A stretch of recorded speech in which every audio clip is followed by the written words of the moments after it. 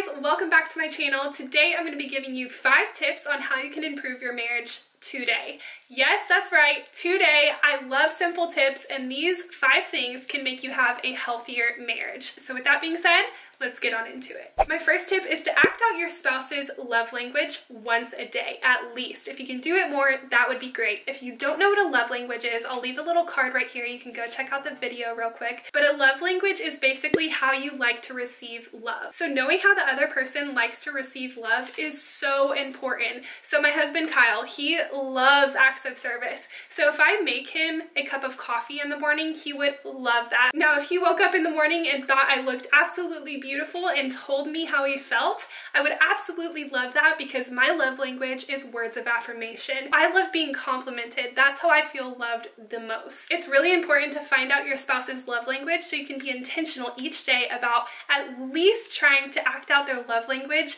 1 time a day. So go watch that video on love languages if you guys haven't seen it yet. So my next tip is to pray together. If you're a Christian and you're a believer, pray to Jesus together. It is one of the most bonding experiences you will ever have, and it can be awkward at first if you've never prayed together, because it's awkward talking to someone like God so intimately with another person in the room, but it is so important, because God says when 2 or more people are gathered, he will surely be there. And just seeing your husband or wife pray and humble themselves before the Lord is so cool to see. Just knowing that God is in control of your marriage and that he will take care of your marriage, and God is hearing your prayers and he wants to answer them. Praying together and spending that intimate time with Jesus will definitely grow your marriage. If your spouse doesn't feel comfortable praying with you, go ahead and ask how you can pray for them, and also pray that your spouse becomes more comfortable in praying. Maybe you can say, like, let's just do like a 1-minute prayer and I can pray, just so you can get in the motions and feel more comfortable praying together. Even if it's like a 30-second prayer, a prayer is a prayer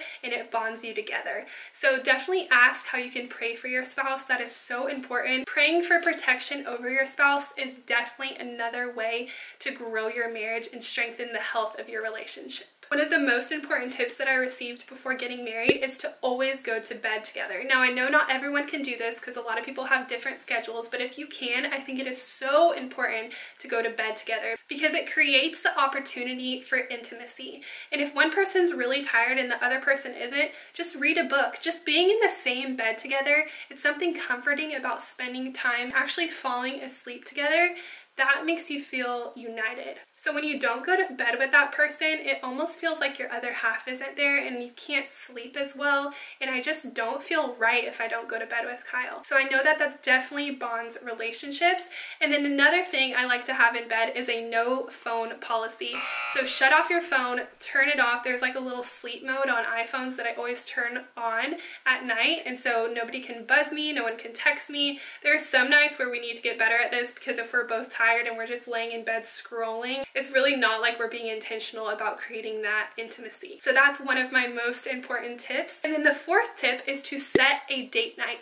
So you don't have to go on a date tonight, but if you can, that would be great. So say, okay, next Tuesday, we are going to get a sitter for the kids and we're going to go have dinner or go have a picnic or do something. So being very intentional about making a night that you go out to dinner or you do something together, try something new together every week. A lot of times dates can get pushed to the side, whether it be money or whether it be busyness. But I promise you, going on a date together is the best investment that you can ever have in your marriage. It will make you so much richer in marriage, which in the end will produce more joy. So I would definitely be intentional about setting a date night. If you haven't already, make it a point to go home and talk to your spouse about setting a date night, a date day, a date hour, whatever it is. Make it important and make it non-negotiable, because investing in your marriage is the most important thing you can do. Now, me and Kyle have to be a lot better at this, because we have put money in the way of going out, we've put busyness in the way of going out, and I definitely do notice when we aren't intentional about spending that quality time together, we either start to get in a little bit more arguments or things like that, then I'm just like, whoa, wait, we need to slow down and focus on each other. So definitely set a date night. My last tip is actually to have friends that uplift your marriage. Spending time with friends that uplift your marriage is so important and is really, really healthy. Stepping back from your marriage and having friends that you can talk with and friends that will uplift you and push you to strengthen your marriage is so important. If you don't have friends, start praying for them now. If you ask for friends, God will provide them for you. I've done that before and I know that He already has. And so just having either couple friends or friends that you can hang out with individually is so important for the health of your marriage. And you can do that today by either picking up the phone or going on a lunch date with a friend, because sometimes friends can look at things from a different point of view. And if you have a friend that can be really open and honest with you, then that is so important. So just praying for a friend or being intentional about going to hang out with friends. I know it can be so easy to just hang out with each other in marriage, but honestly, it is really, really healthy to break away, go have friends, and then when you come back together, you're just going to be so much healthier.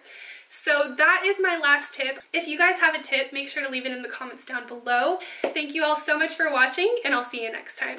Bye!